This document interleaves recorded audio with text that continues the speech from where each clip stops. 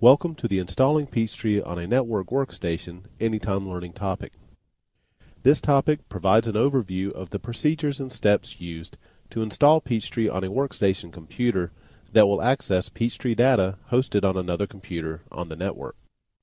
After completing this Anytime Learning topic, you will be able to map a network drive to access server-hosted Peachtree data, install Peachtree on a workstation, and register Peachtree and download any updates if available.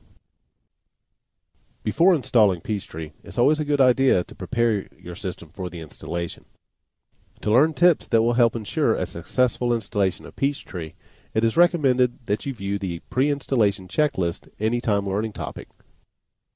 The pre-installation topic will walk you through optimizing your system for a Peachtree installation, including comparing your system with the system requirements found on the side of Peachtree's box, verifying that you have local administrator login rights, which is a must for any installation of Peachtree on any Windows computer, configuring antivirus and firewall software so that they do not interfere with Peachtree's installation and functionality, and more. It's important to note that when installing Peachtree in a multi-user network environment, that you must always install Peachtree on the system that will be hosting the Peachtree data before installing Peachtree on the workstations. Otherwise, you will not be able to successfully install Peachtree on the workstation. This is due to the nature in which the pervasive database engine used with Peachtree communicates with the host system's database engine. If you have not installed Peachtree on the server yet, please exit this topic and instead view one of the Installing Peachtree on a Server Anytime topics. Afterwards, you can return to this topic to complete your workstation installation. After installing Peachtree on the server, you should map the workstation to the shared folder on the server that contains the Peachtree data path. To properly map a drive, you will need to know two things about the system that currently stores Peachtree's data: the name of the computer, which can be found by right-clicking on the My Computer icon and selecting Properties, and the name of the shared folder that contains Peachtree's data path folder.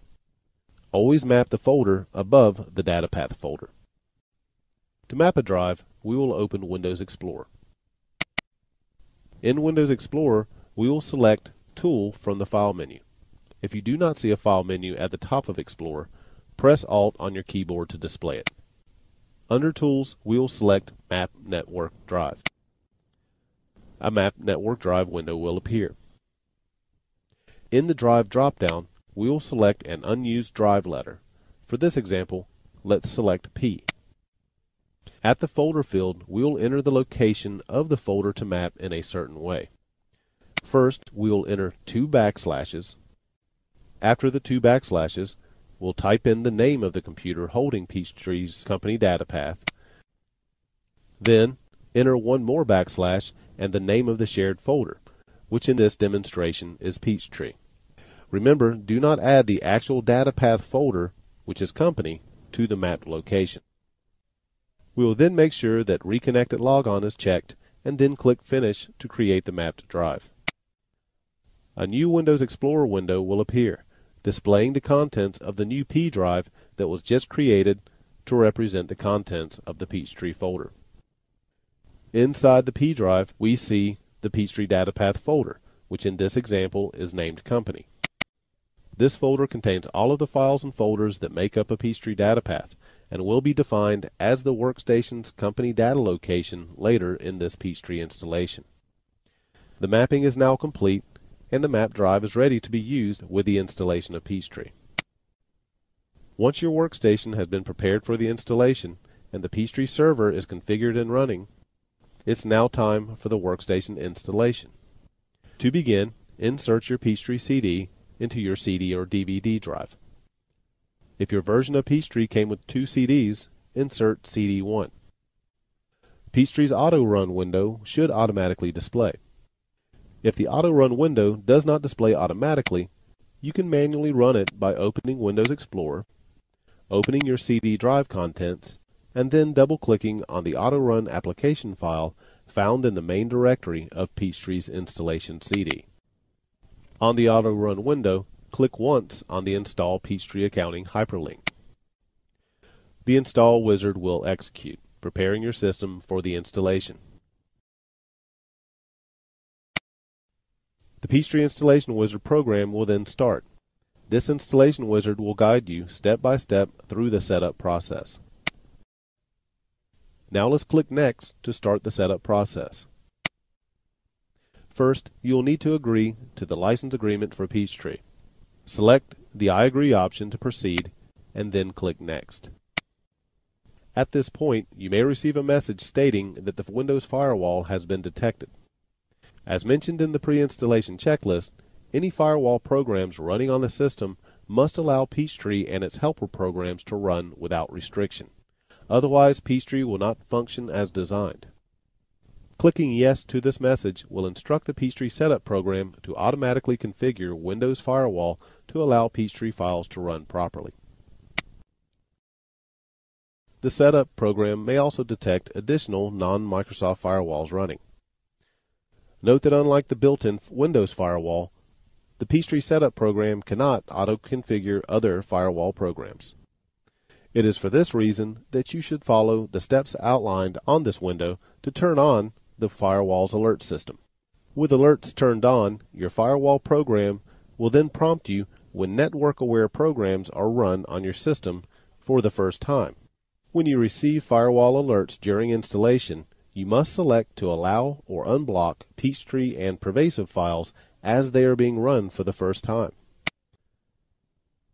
Peachtree will then search for previous versions of Peachtree installed on the system. Because this is a brand new installation, it will not find one. Now the serial number window will appear, prompting you to enter the serial number found on the back of the installation CD case. We'll enter the serial number and then click Next.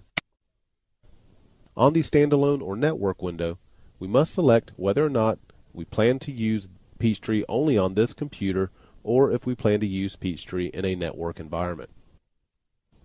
We will select No, since we plan to link this workstation's Peachtree installation with the Peachtree data path found on another system on the network. Let's click Next. On the Peachtree Company Data Location window, we are asked if we want to store the Peachtree data files created for the company on this computer or on another computer on the network. For single-user installations, you will typically answer yes to this question. However, for this demonstration, we are storing the company data files on another system on the network, so we will select No and then click Next. On the next window, we will confirm that Peachtree or the Peachtree server components are currently installed on the server.